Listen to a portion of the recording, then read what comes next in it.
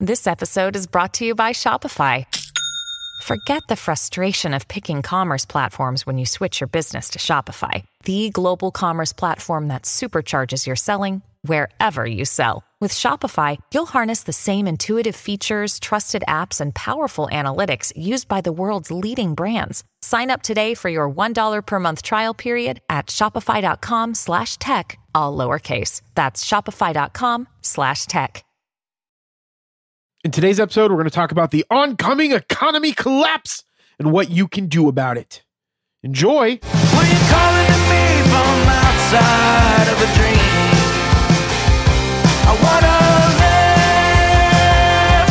I wanna love you a little longer. I was invincible many years ago, and I was so much stronger. I wanna smile like a letter from an old friend.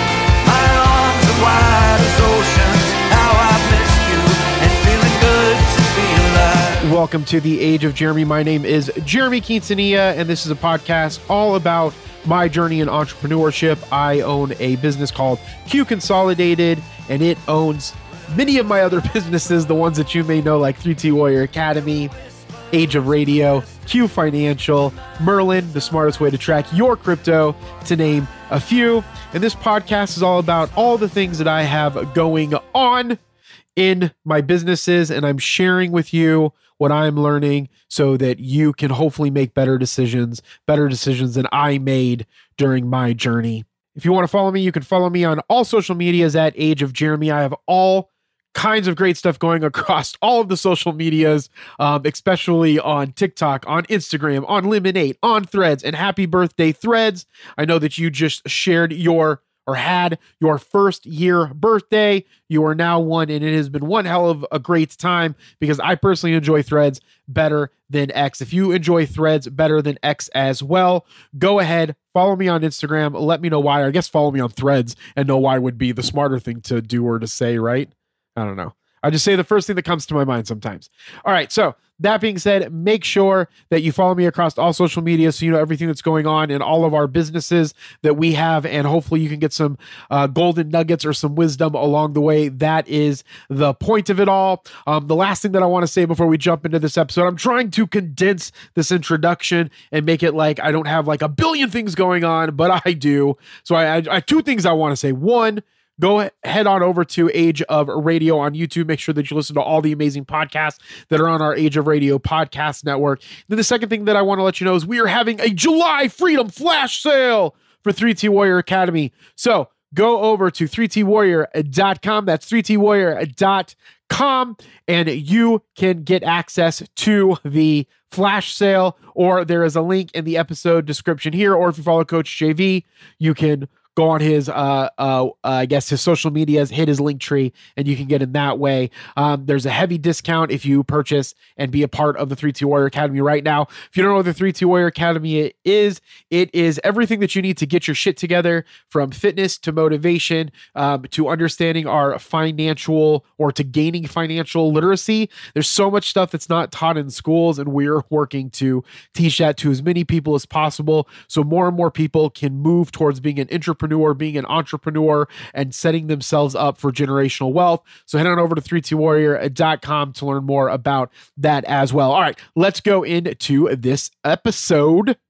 All right, first things first, this whole episode is around debt. We're going to kick it off with our Bloomberg's article this week. If you don't have a Bloomberg subscription, go ahead and go get a Bloomberg subscription. Eventually, I'm going to reach out to Bloomberg and be like, hey, Michael, hook me up with a sponsorship, because I talk about Bloomberg all of the time. No, I think that you should have a Bloomberg subscription. If you don't, at least go and follow Bloomberg. They have all kinds of different, I guess, brands underneath the Bloomberg business name, or the Bloomberg brand has many sub brands underneath it, I guess would be the better way to say it. And so I get a lot of ideas for this segment because I follow Bloomberg on lots of social media channels. So when they post certain things from like Bloomberg Wealth, and this is coming from Bloomberg Wealth, what I'm going to talk about today, because it's a very big indicator. And I think that if you're not following the news, like with Bloomberg or The Economist or CNN or CNBC, you're going to miss a lot of this stuff. And I want to make sure that you know about this so you can start I guess, preparing for right now, whether you're a business owner or whether you are an individual. So first of all, this is from Bloomberg. Again, it's by Jill R. Shaw. This is released July 8th, 2024. Make sure that I, give credit where credit's due. And they essentially, there's a company called Oaktree, and they focus on lending, I guess. And so Oaktree's Howard Marks sees opening in private equity real estate pain. And so this is important for a couple of reasons. One is because a lot of people go in and they buy distressed debt, or lenders that are distressed, they'll buy up that debt and then they'll work to collect on that debt, or they'll, I guess, tranche it off into other packages and then sell that debt off and work to collect on all of that debt, I guess would be the best way to say it, or like a top level overview. And this is a very big key indicator for the economy that we're going into run into some problems with interest rates and people being able to repay their debt. So I'm going to go ahead and read the article, I guess, and talk a little bit about this. So struggling under the weight of interest rates, highly levered assets within private equity and real estate are promising distressed investors some of the best opportunities in more than a decade. And this is according to Howard Marks. So he says, the use of debt to amplify your returns has been the lifeblood of these two asset classes. And the asset classes that he is referring to are going to be real estate and private equity. So they require a lot of debt or a lot of lending to get off the ground, especially because in real estate, if you've ever listened to any, I guess, guru on real estate on social media, it's always about leverage the money, borrow the money, use other people's money. Okay. And so if you're not using other people's money for the form of equity, a lot of the time they'll do it in the form of bonds or of debt. And when you do that, you essentially are leveraging yourself. And so what he's saying is that they've done really well up until now, but that's where the pain will come, is going to be in the future when, say, interest rates change. So risky corporate borrowers, especially those backed by private equity, have seen a jump in borrowing costs as a result of rate hikes from the Federal Reserve. In the property market, the value of commercial real estate has fallen, while a slow rolling wave of maturities is underway, setting the stage for more lender losses. And that's an opening for firms like Oaktree, which specialize in distressed lending and bargain hunting.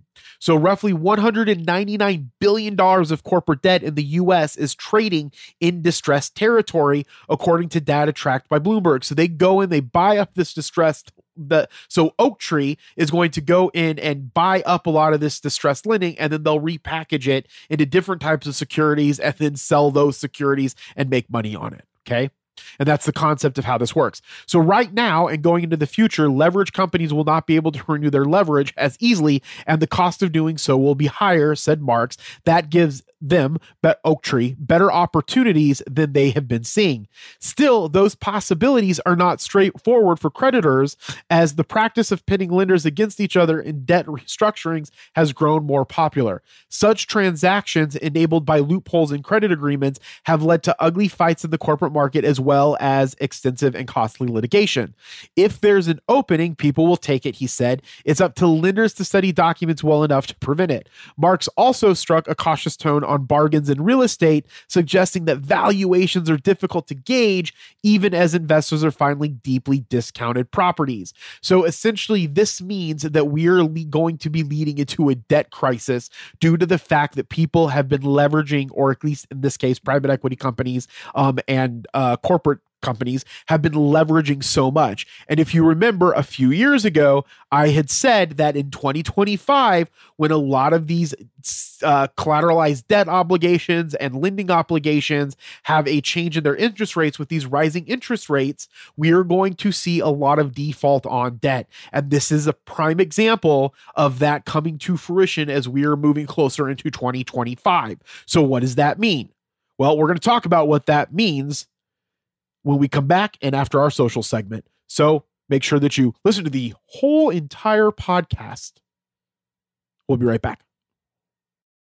Okay, before I tell you what all of that means and what that means for you and what you should be doing to protect yourself, because the economy is going to kind of come backwards.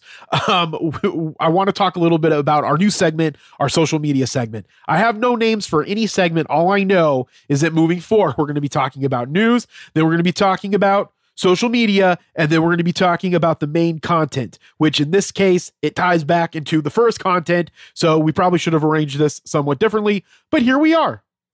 Okay, so I want to, for anybody that's involved with social media marketing or marketing in general, I think that there needs to be a good conversation around Lemon 8. Lemon 8 was one of the most downloaded apps, or social media apps at least, in 2023.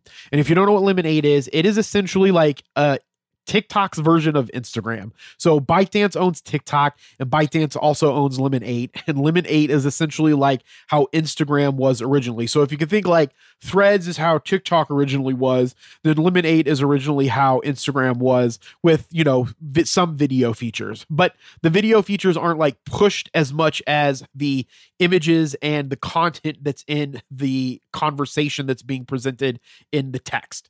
Okay. And so on Lemon 8, what you usually do is you will like take a photograph of something or multiple photographs, and they have all these cool templates that you can design and stylize and then push that out with, you know, maybe lengthier text about what's going on with the images or having a conversation around something. So it essentially is like the main part of Instagram posts, but it is more like geared towards style and fashion. And I say fashion loosely, more like style and culture, I guess would be a better way to do it.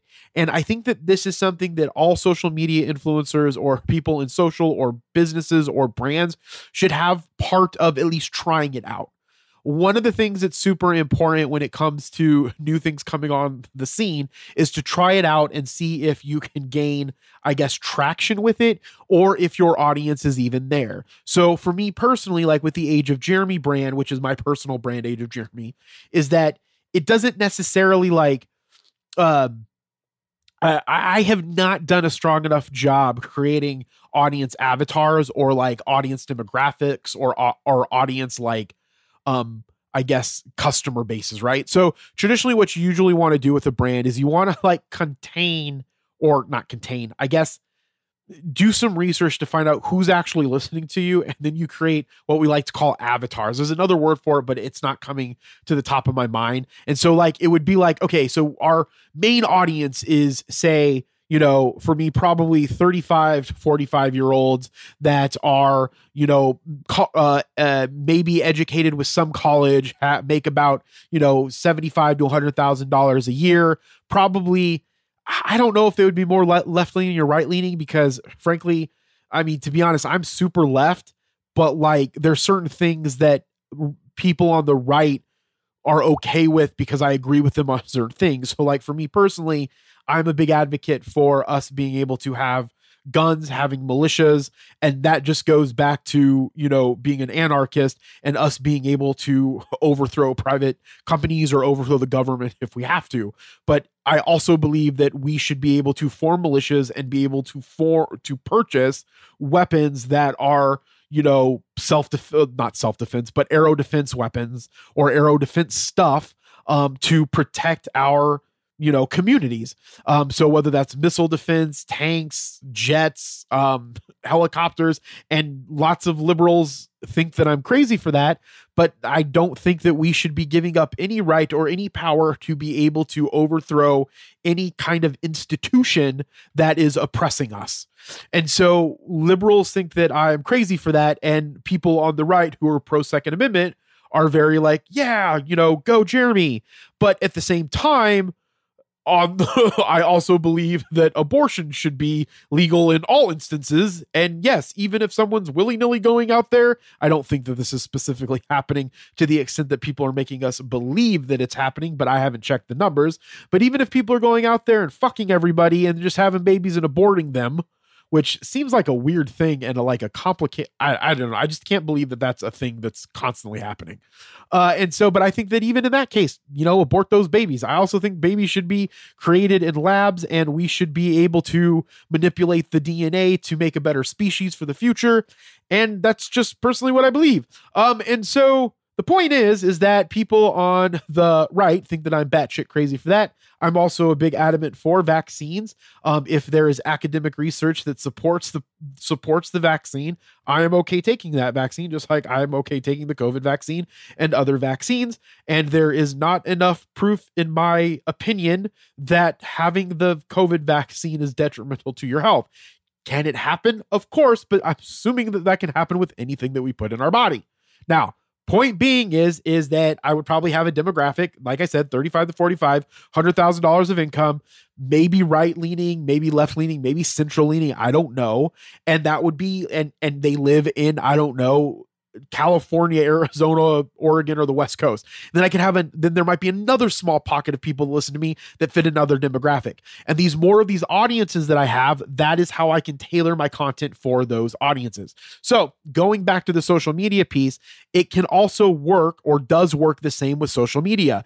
If the new social media platform, as it starts going, you're trying on it and there's some traction, finding out if the people that fit into your other audiences, your other avatars, are on that social media platform, then you should be posting on that social media platform.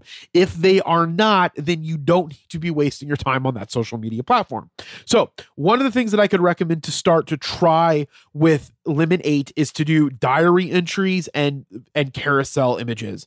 So if, for instance, like I've been reading a lot on research. I'm trying to find a topic that I want to study to write an ethnomusicology article on, and I would prefer that it had something to do with religion and music, because that's the thing that I want to kind of, if I were to specialize in ethnomusicology, that's what I would want to do. I would want to look at music and how it relates to, say, spirit possession, or how it relates to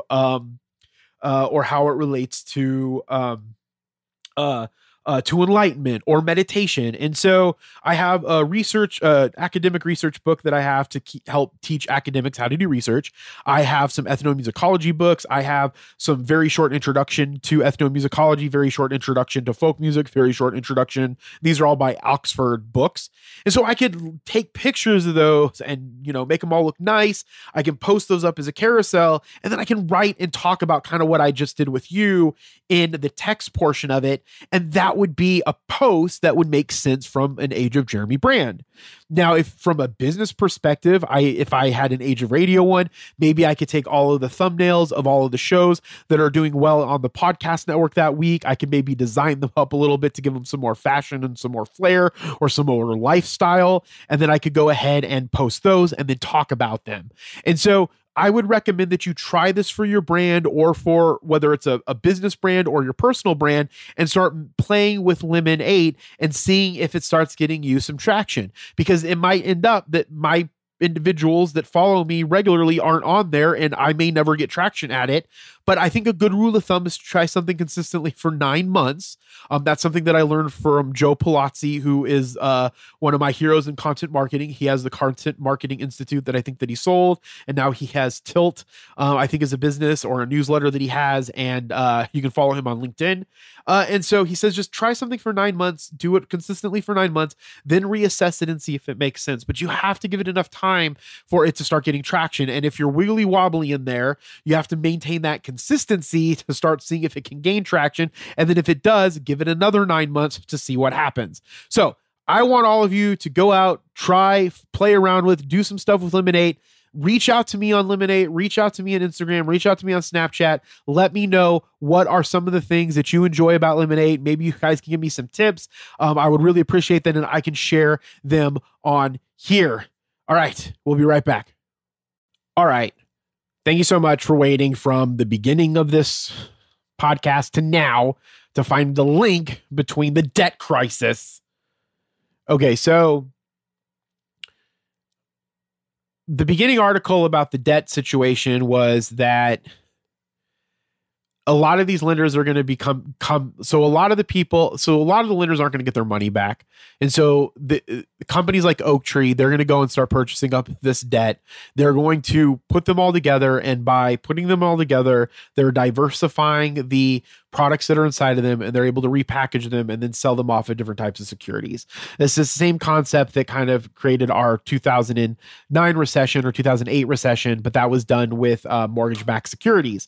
And I recommend that everybody take some time, go buy some books on some mortgage-backed securities. Mortgage-backed securities is still the leading way in which we understand the rates of mortgages. It's also the leading reason, in my opinion, of why mortgages are so goddamn high since the 1950s.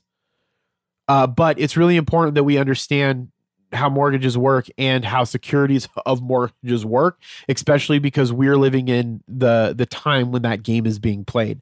And so one of the things that I talk a lot about in all of the people that I coach is that if you can increase your knowledge base and all of the things that you don't understand as it relates to investing, you will be able to make a lot better decisions on your own.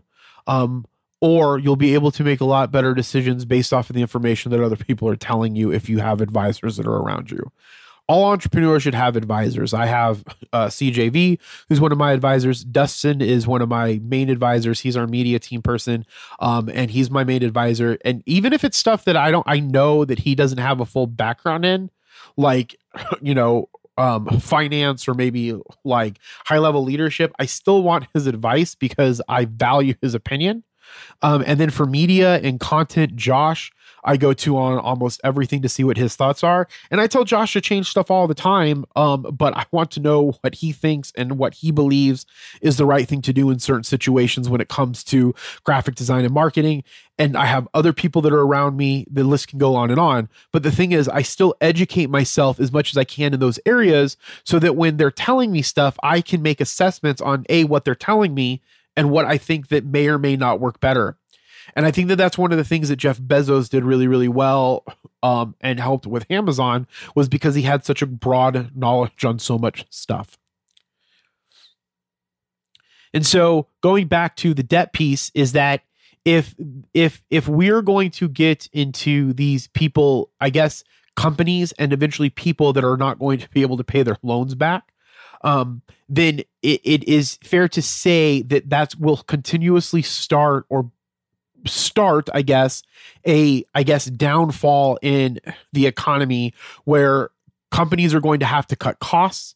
And when they start cutting costs, that eventually goes down to employees. Employees will continue to get laid off. Eventually, consumer sentiment will fall. People will stop putting more money into the stock market. The stock market will drop. And then that's how we kind of go into these periods where we don't have the same GDP growth and we get either into a recession or close to a recession or whatever the case is. And these are just cyclical things that happen in capitalistic societies. And so, the thought or the philosophical thought or the economical thought on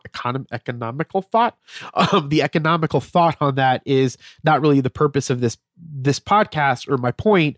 My point is to make sure that you guys don't get fucked when everybody else who does have that information is working on not getting fucked by possibly fucking other people. And so, excuse my language. I know that I've been trying not to swear as much on this podcast, but that's the truth. And it pisses me off that the American people, my people, don't know, or I guess any people, humans don't know what they need to know to be able to make better assessments. And they're taught to not dive deep into understanding these things, which is what keeps them more oppressed and then being able to be manipulated and controlled by governments and corporations.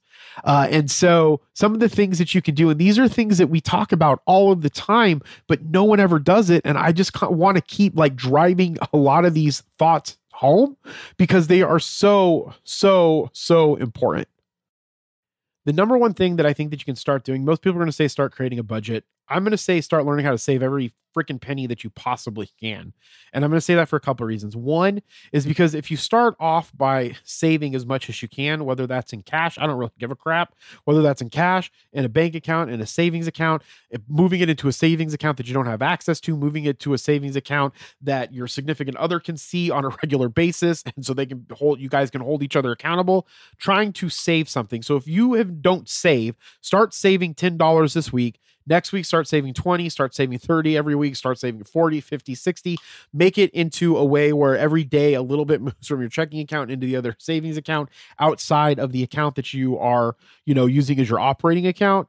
And what that'll do is a few things. One, it'll create the habit of saving, right? Moving money into a place where you're setting it aside. Now, later on in time, you can move some of that as it gets built up into investing, where you're keeping some of it as part of an emergency fund, but just start saving as much as you possibly can. And then what's also going to happen is once you start getting good at it and once you start seeing that it's growing, you can start then playing with stuff and saying, hey, look, what are some other ways that we can find ways to increase this amount that we're moving into this on a daily or weekly or monthly basis? And so from there, you'll start to think, okay, I can pay off this thing. I can cut back on this. I can eat ramen every day. I like to do no spend weeks is one of the best things that I do, or one of the things that I like to do, where I like trying to go as long as I can without spending any money. Whether that means, now again, that I'm not going to, force my niece or my wife to do that, but like I will go where I don't spend any money and I try to encourage them not to spend any money. We won't go out to eat. We won't do, we'll try to cook stuff at home, and we'll try to go multiple weeks without getting groceries to see how long the food in the house can last. And it also creates like a better culture around, grit, and fortitude. And that's really important, especially when economies turn downwards. Now, that being said, this is the first thing that you need to do, because eventually you'll start building up this savings account. And what you'll be able to do from there is then you'll be able to split it off into investing and then creating an emergency fund, which is the second thing. So as this gets bigger and bigger and bigger, you want it to go past an emergency fund. So you want it to get to maybe being able to cover 3 months of bills or 2 months of bills or 4 months of bills. And then you start taking some of it while you're still saving and taking portions of it and investing it in, say, stocks or bonds. Or actually, to be honest, if the economy is going to go back, I wouldn't say stocks or bonds. I would say one of the best things that you can do, and you might not see a lot of return at first on it, would be doing something like index universal life insurance or even a whole life insurance policy. A lot of the reasons is because if you put in the stocks and the bonds, there's no bottom out. Okay. And so what I mean by that is, if you put it into a life insurance policy, yes, there's going to be some more, probably higher fees in it. Yes, it's going to probably be years where if the stock market's negative, you won't get any returns. But the point is that you won't lose any of your principal. So that's one of the biggest things about wealth protection or life insurance policies in this regard, is that they're life insurance policies. They're insurance. It's insuring the principal that you have inside of that policy so that you don't lose it. And then to access it, yes, you have to borrow against it. Yes, there might be, fees associated with the borrowing of it, like an interest. But the way in which index universal life insurances work and whole life insurances work is they're still very beneficial. And I believe that every single person should have one. So if you are interested in learning more about that, there is a link in my episode description. Click that, fill it out. I'll sit down with you and do a free consultation, or I'll have one of our wealth specialists sit down with you and do a consultation with you, because that is one of the best ways in which you can save money or put money from a savings account into it so that you have a life insurance and that bottom is protected. Now, if you're like, I don't really give a shit about life insurances, then yes, buy some stocks, buy some bonds. The treasury bonds will probably do fine during this period of time. And so, or not fine during this period of time. It's just like when things are going bad, you pull the money from the stock market and you put it into bonds, and that's going to be very similar. Or you could put it into commodities, precious metals, gold, silvers, I don't know, cows, orange juice, whatever the case is. And it, depending on what's going on in the economy, that could keep it stabilized so that you don't lose as much as if you had it in stocks. But the point is get saving, then create an emergency fund, and then start investing some of that money. Once you start getting good with those things during that period of time, you'll start to be like, okay, I'm saving, I'm feeling better at this, we're cutting back on stuff. Or what'll happen is like, I don't know how to cut back on this. So in the midst of that, you'll also start to create a budget. Now, the budget company that I'm currently trying to utilize and set up is Quick and Simplify. I don't have everything set up on it, so I'm not going to say go and get that one. I would go and get something that works for you, that's easy, that allows you to do a few things. You want to be able to categorize all of the transactions that are connected to your bank account to it, okay? So that if you went and bought, like, I don't know, toenail polish, you could put that in personal goods. If you went and bought prescriptions, you could put prescriptions. And you have the ability to change all of that. Like, it's very choice, right? You want to be able to have it has to be easy for you to be able to change and manipulate that stuff. The other thing that you want to be able to do in it is change and manipulate based off of categorical spending. So for instance, if during the month, you only want to spend $200 on personal goods or $100 on personal goods like toenail polish and, hair and a massage, or maybe not a massage, but hair nail polish and say like razors or whatever, then you could put that as a spending limit. And as that spending limit starts to get closer and closer, you'll be notified about that and it'll keep monitoring you so you can cut back on that spending. Because the reason why people spend is because they're not actively managing it. So the more closely you can actively manage it, the better you're going to be able to cut back and understand what you are spending, and you can create really good habits that way. So again, the first thing is start saving to a point where you can cut and create an emergency fund. During that process, you'll probably start a budget so you can start cutting back so you can save more stuff. Now, as you're doing that, once you start having the budget, then it's time to really look at eliminating your debt. So you have like a cushion that's started, you have some money that's being invested, you're managing your budget on a monthly time frame. And then the next thing is you want to figure out how to pay off all of your debts. The best way to pay off all of your debts is grind it out, get a second job, get a third job, get 4 or 5 side hustles. It's going to suck. It's going to be shitty, but then you use all of that money to pay off that debt. Okay, as fast as you possibly can. Now, there is a lot of good times for debt. That debt is only beneficial when you're leveraging it to buy assets. So I'm in the camp that no personal debt is good debt if you can get away with not having personal debt.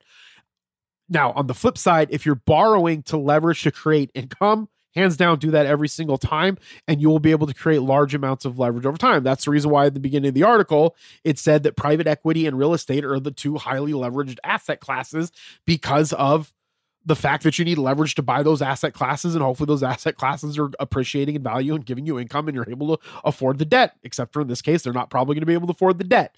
So again, it's all depending on what you're comfortable with. If you're good with no debt at all, whether business and or personal, then do that. Be you, be happy, be comfortable, be satisfied with where you're at in your life. That's what you have to do. Okay. So then the next thing that you have to do is you have to, inform yourself. I think we don't talk about this one enough. Like, getting your shit together is not that complicated. It's having an emergency fund, investing, diversifying those investments, having a budget, and sticking to the goddamn plan. The last thing that I just want to mention and really stress as we go into more difficult times is fucking educate yourself in all platforms. And educate yourself in a way in which you're retaining the information and you're practicing using it. So whether you want to listen to an Audible or you want to read a book, after you do it, have a book journal, okay? It's just a thing where you write down the shit that you read, or you go back and ask questions about the shit that you read. Because what that does is it allows you to reassess or reaccess the knowledge after you used it, which helps you retain it.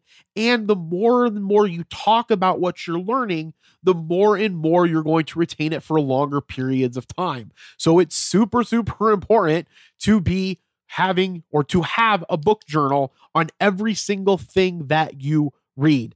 And I just stress this. If you have an extra, I don't know, I want to say 40, I know this could be a lot, especially if you're trying to save. But if you can get a Wall Street Journal subscription or a Bloomberg subscription or an Economist subscription, to be fair, my favorite one is Bloomberg. I have all of them. But so get a Bloomberg subscription. It's $40 a month. I know you're trying to cut back, and we just talked about a down economy, but educate yourself on that. Or I think if you go to the library, you can get access to some of these things for free. I don't know if they have a Bloomberg like digital subscription that you could access for free on there, but they might have the magazines or the Economist there that you could read. But keep educated on what's going on in the business world. And I think Bloomberg makes that pretty easy. And then read as much as you can about economics, okay? The economics in the United States. These could be textbooks. These could be like, just go and find best economic books to understand the economy in America. Read that. Then I would recommend reading the neighboring countries, Mexico economics, Canadian economics, Greenland economics, South American economics, just to kind of get a broad understanding of what's going on inside of the entire world. Okay. Then focus on investing books. Well, I guess you can just have one of those books or read some of them, and also read books about investing. The Alchemy of Finance is a really good book. The Intelligent Investor, which is one that we talk about a lot. I'm in love with The Psychology of Money. I think everybody should read The Psychology of Money. One of my other favorite books is Common Stocks with Uncommon Profits, because it's a look at fundamental analysis. And I think that that's really, really important. And then I would really recommend, for fun, so you can kind of understand how it works, go take a trading course or look at YouTube on how to use TradingView, or learn how to price stocks, learn how stocks work, things of that nature, and constantly be educating yourself around those things. So around the economics of the country you're in and the surrounding countries of you, what that policy and the foreign policy and the monetary policy looks like. Reading books on investing, whether that's in stocks, bonds, mutual funds, hedge funds, private equity, real estate. Read as much as you can on all of it so you can broaden your knowledge. Okay. And then also make sure that you're reading news articles. Again, Bloomberg would be a really, really good one. So if you are creating a savings like nonstop, learning how to love saving every single penny, creating an emergency fund, diversifying those investments, and in the mix of that, creating a budget, and then informing yourself, you will be able to withstand anything, in my opinion. The last thing that I will say is, if you reassess your career, and your career might be one of the ones that would be hit the hardest during a downfall, this would be the time right now to skill set up, reskill, make sure that you're prepared for if for some reason you don't have a job, or to make sure that you have a side hustle creating wealth so that if your job falls, you have something to fall back on. Just always have a plan in place. One of the best things that people do in investing is hedging, and hedging is essentially having a plan B. So I know a lot of times we say don't have a plan A, and sometimes don't have a plan B. Sometimes not having a plan B does work out, but you're better to hedge your bets. And it might take longer. It might not work out as large as hedging does, right? But it will usually work out in the long run if you're hedging your bets. So with that, as I always say, be thankful, grateful, and kind, and we'll talk with you next time. Bye. You were born in your dying, honey, I'm already crying for you.